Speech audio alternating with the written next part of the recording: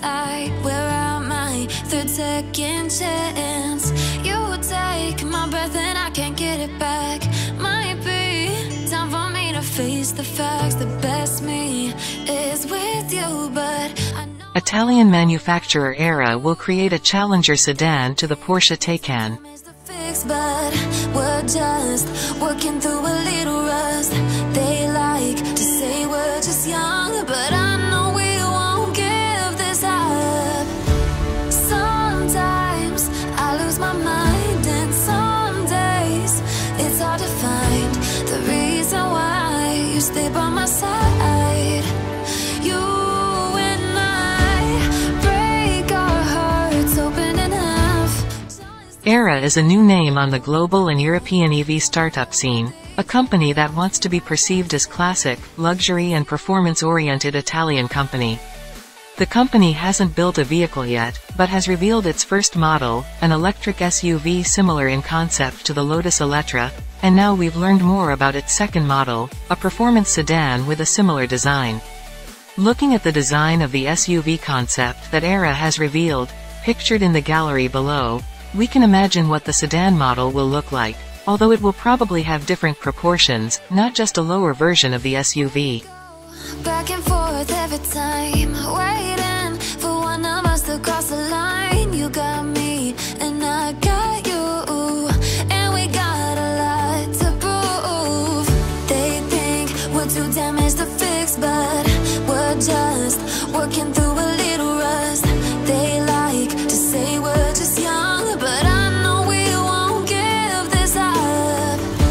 Sometimes I lose my mind, and some days Autocar spoke with Aehra design boss Filippo Perini at the launch of the electric SUV, and he said that the sedan will be a concept on the road, in terms of its design, indicating that it will be more like a four-door supercar than a traditional sedan. The vehicle will apparently have an unusual door, although it is unlikely to follow the scissor-like design shown for the SUV model. Additionally, the vehicle will be designed to comfortably accommodate 6 people in the front and rear, which doesn't sound like a difficult task considering it will share the same 3-meter, 118-inch, wheelbase as an SUV, and measure approximately 5.1 meters, 200 inches, in total length.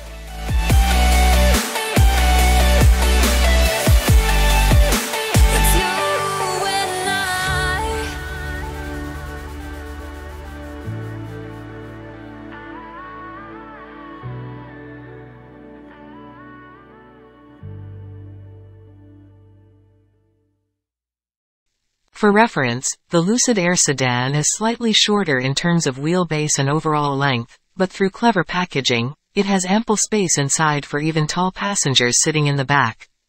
In terms of performance, the Aehra electric sedan will be one of the fastest in the world, with an output of 800 horsepower and all-wheel drive. It won't be as fast as the more powerful versions of the Lucid Air or Tesla Model S, and will offer similar performance to the revised Porsche Taycan, which is expected to produce horsepower, equaling or possibly even surpassing the Aehra sedan in turbo and Turbo S guises. the facts, the best me is with you, but I know I got a lot to prove.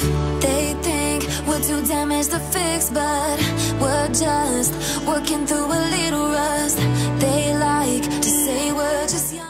Aehra plans to install a 120 kWh battery pack on the sedan, which will provide a Lucid Air equivalent range of up to 500 miles, 804 kilometers, on a single charge. With a starting price of €160,000, 2.5 billion Indonesian rupiahs, the Aehra sedan is planned to start production 6 months after the SUV, which the company says will start rolling out in 2025.